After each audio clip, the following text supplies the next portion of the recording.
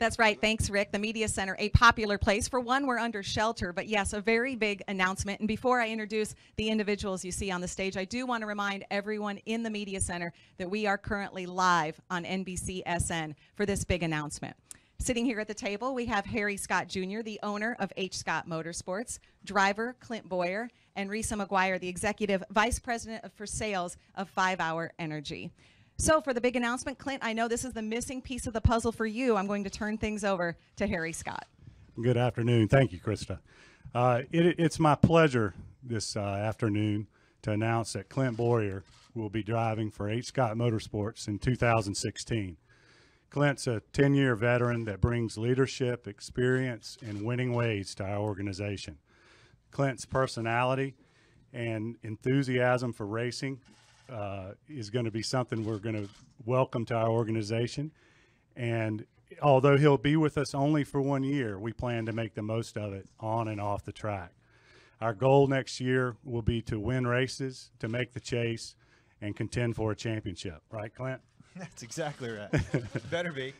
I'm equally excited to announce that 5 Hour Energy, his long-term sponsor, will return for his tenure with us as his primary sponsor in 2016. Clint and 5 Hour Energy have formed a very special relationship and partnership over the past 4 years, and Clint and 5 Hour Energy have become synonymous in the garage and among millions of race fans. So when I started this team 2 years ago, I did so with the goal of organically building an organization that would one day contend for championships in the Sprint Cup Series. Now with Clint as our driver, sponsorship from 5 Hour Energy, our relationship with Chevrolet, with Mr. Hendrick and his organization, and with Stewart Haas Racing, I feel that we have all the ingredients necessary to achieve that goal. So it's a very big day for our organization. And with that, I'd like to officially welcome you to the HScott Motorsports family. Thank you very much, Harry. 5 Hour is very excited about this because we get to keep our brand ambassador, who we have really enjoyed the relationship over the years. We're obviously disappointed when the announcement was made at MWR because we did build a lot of good relationships there, but we're very excited to be with Harry Scott and Clint at the new race team. Thank you. Clint, we're going to open it up for questions, but I think just to start off, if you can just talk about, I use the analogy, a puzzle, the missing piece of the puzzle for you. This seems like a really good fit on all fronts. Yeah, what a whirlwind year, you know, to say the least. You know, the neat thing about all of this is, you know, you build these relationships, these partners with the sponsors, and I've never had one like I've had with Risa and everybody at 5 Hour Energy. It's a family. That relationship, the bond there is second to none to anything I've ever seen in the sport. So with that, you know, you go through these trying times and the uncertainties and you know, what next? What does this mean? You know, the neat thing is there's always that phone call to Risa, and she has that same question to you back. That's the good thing about all of this. And that being said, with the announcement Wednesday of you know, going to be in Tony Stewart's ride, all right, now we've got to figure out what are we going to do next year. You know, how are we going to make next year the biggest splash possible for, you know, not only myself but for 5 Hour Energy, and Harry Scott was you know, the lead candidate in all of that. You know, it's kind of weird as we've gone through this together. You know, there's always been that door that's always the one that opens the easiest, and Harry Scott was definitely that. Looking forward, you know, the marriage that he has with Hendrick, with Stewart Haas organization. I mean, that's very strong, and it's something that I'm looking forward to building on. And you know, I just think that that's where we're going to have our success.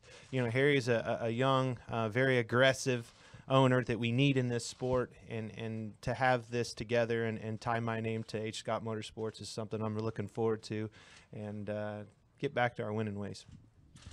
And we're going to open it up for questions. Questions for Clint, Risa, or Harry. Do we have any here in the media center? I can't see. Okay. Sorry, I can't see. JimMotorMotorsport.com. For Harry, as you pointed out, having Clint just for 1 year, but what do you see the benefits of having a driver of Quint's quality and what can he bring to your organization that will then turn around and help it long term? Well, I think, Jim, that's a good question. I think Clint will help us long term because he's basically going to be able to help us kind of reset our program and set the bar higher going forward. And with his experience again and his leadership and his enthusiasm, I think it'll be contagious amongst all the team members. And I think going forward, he'll help us form a even stronger relationship with Stuart Haas, and that will obviously be beneficial to us. In the back. Zach Catanzo, a front stretch. For Clint, on a personal level, what do you feel of Tony Stewart's announcement and what he's meant to your career?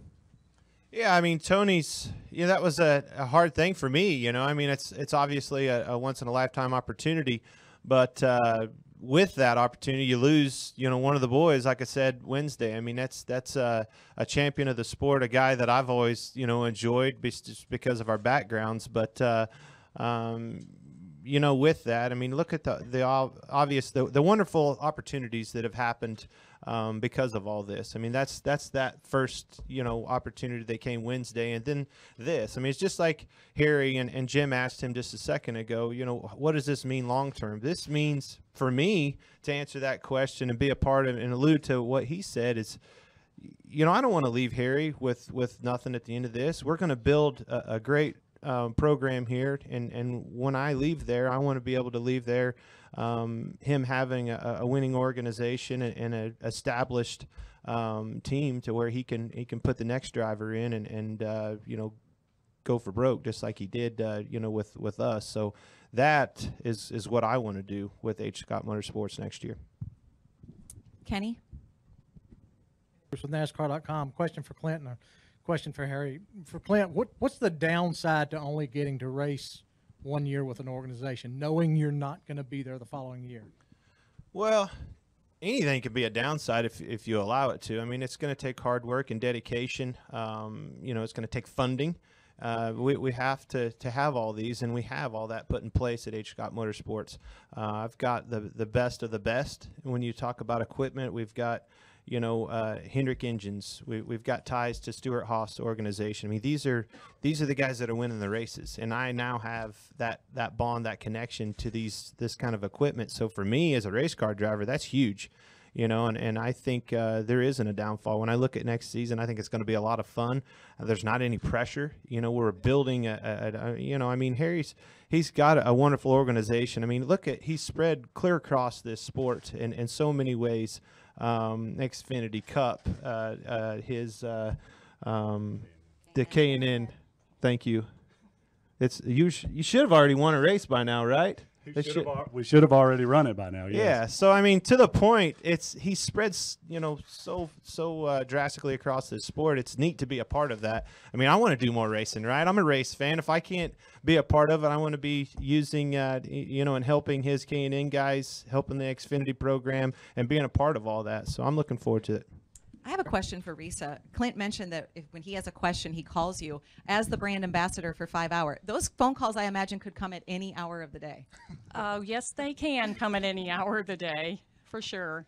But he is a great brand ambassador for 5 Hour. The relationship has been wonderful. And with our customers, they support him 100%. Our company supports him. And he's just done a great job for us for the last, 4 years? 4 years. It's been a lot of fun. Yeah. For Harry, what does this mean as far as next year? We're looking at 3 teams out of HScott Motorsports. The year after that, do you stay at 3? Are you going back to 2?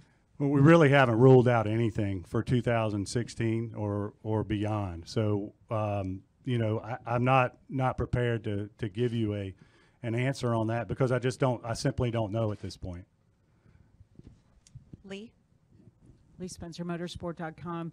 Clint, at 36, can you talk about all these opportunities that are in front of you now? I mean, your career at MWR, although it was great at the time, has been disjointed at times, but to have the kind of stability that you need to really accomplish what you kind of set forth doing when you first got to RCs, years ago, I mean, is this going to give you that opportunity to, finally make your mark in the sport.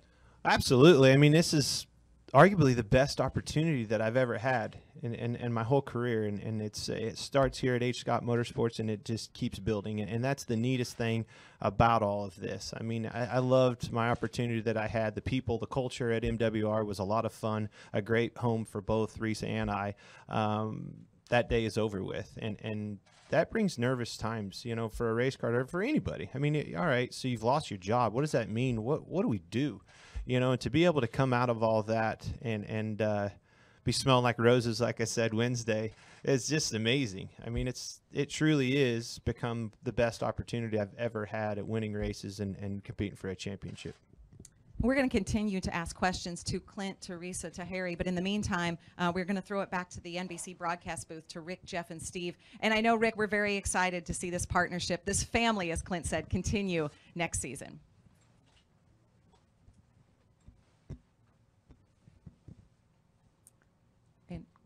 Claire?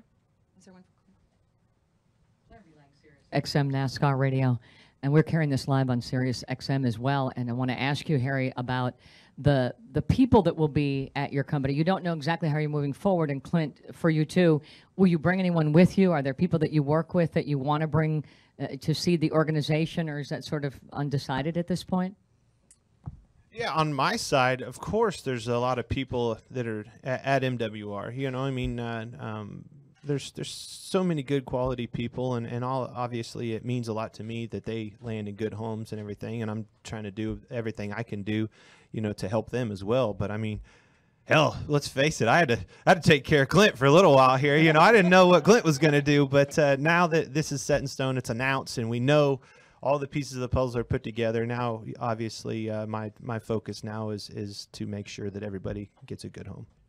So about sponsorship moving forward, once he moves over to Stewart-Haas Motorsports, do you know what's going to happen with Our Energy then? Right now, we're just concentrating on 2016, and we will announce and decide on 2017. We have plenty of time to do that. Joseph Walken, frontstretch.com. Working with a rather young team, have you compared yourself to what Casey Kane and Kurt Busch did a few years ago?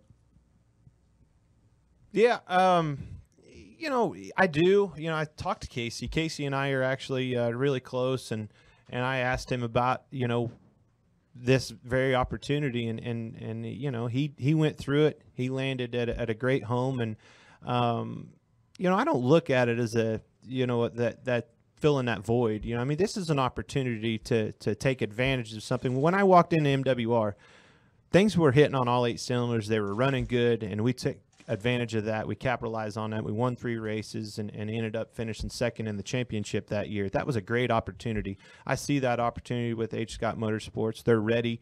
They've got the people in place. They have all the pieces of the puzzle. Addington, a winning crew chief, steering the ship, and I'm looking forward to capitalizing and pouncing on that opportunity.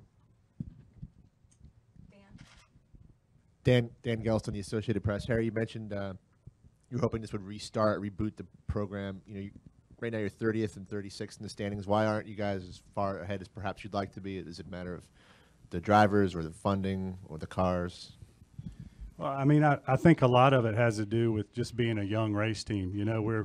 We haven't completed our full second season yet. So, a lot of it comes with trying to get the guys together and get them gelled with drivers that are relatively inexperienced. And we've, since I bought Phoenix Racing September of 2013, we've basically replaced everything there. So we've got new cars, we've got, new simulation, new guys working together. And so when you try to put all that together, it takes a while to get it all to mesh. And I think, there's been some of that. There's been some luck that's been less than great. But overall, I think with where we've come in the last 2 years, if I step back from it and look at it, I think it's pretty amazing. And I think we're on an upwards trajectory.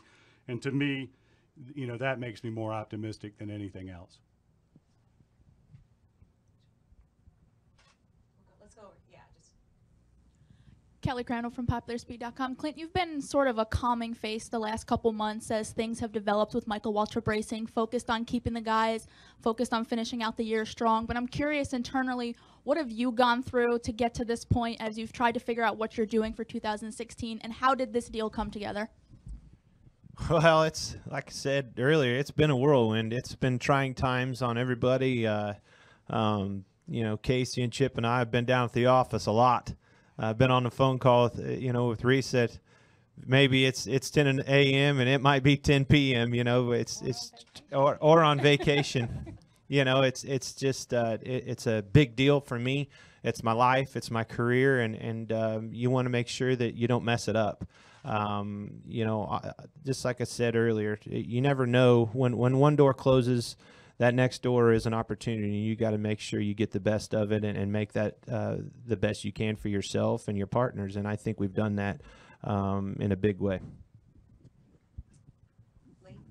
LeeSpencerMotorsport.com. Risa, what is it about Clint? I mean, we all know what a great guy he is, and life of the party kind of dude. But from your perspective, what is it about him that keeps 5 Hour coming back?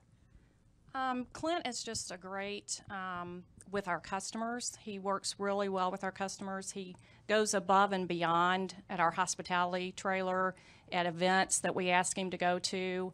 He never counts like how many he's done before. He's just always there to help us, and his personality is dynamic. Our customers love him. They have a great time around him, and our company has a great time with him. So it's just all around, he's a good fit. When we hire people at our company, the first thing we look at is, do they fit in our organization as a person and the personality? And that's what we did when we were looking at drivers, and he just fit perfect. How many races will 5 Hour be on the car next year? 24. Super. And Clint, you mentioned Addington earlier. Have you locked in on a crew chief yet? Is he expected to be your crew chief for next year?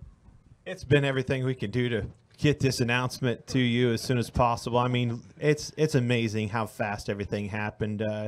Thinking back at Pocono, when I told everybody came looking for answers, and I'm like, guys, I don't have them. I have no clue what I'm going to do, and we're working on that. And all the while, we're trying to make the chase and trying to be competitive and compete for a championship. And it's just crazy, all the things you have to juggle in this sport, but it's part of it. I mean, we're all big boys, and it's that's the business of NASCAR. There is business behind closed doors and behind the scenes and not on camera, which you see on Sundays. But like I said, I couldn't be more happy and excited for what's ahead. I mean, it's just crazy to think back how my career got started, racing one race at Nashville, and Richard giving me an opportunity to that door closed and walked in the door at MWR and immediately started winning races and having a lot of fun and created a big splash, to that door closing and freaking out and landing in an even a better situation with HScott Motorsports, and even further and beyond with Stewart-Haas Motorsports. NASCAR.com. Clint, can you give us a brief timeline of when you found out about MWR, and then if the Stewart-Haas deal came together before the HScott Motorsports deal, and if they had any guidance for you of maybe where to go, or if HScott came first? Well, I mean, it was, shoot, I don't even remember. It's been so crazy. But that Pocono was the first time that I was at a racetrack and read the same press release as you did, and then showed up at the track trying to figure out what that means for everybody. But from there,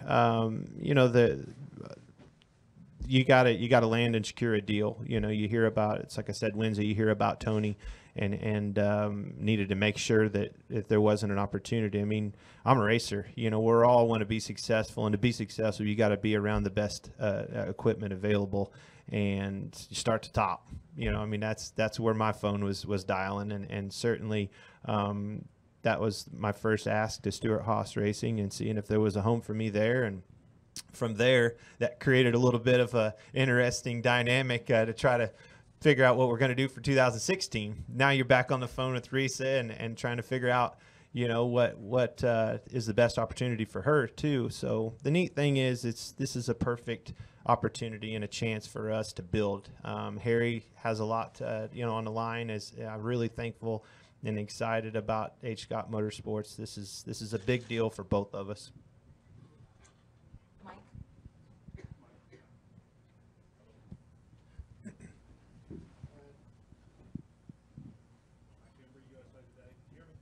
I got you.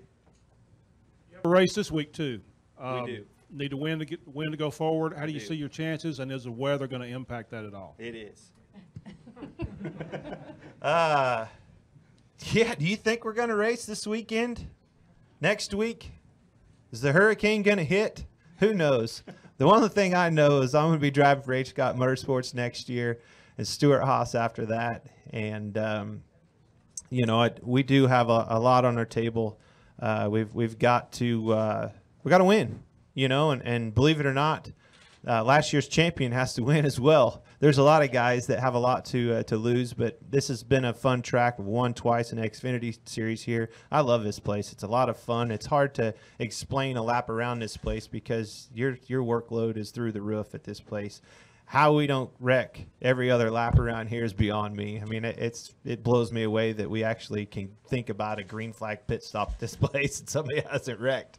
It's just that hectic and exciting around this place. But I'm looking forward to this weekend or next week or whenever. We have one up front here. Use it.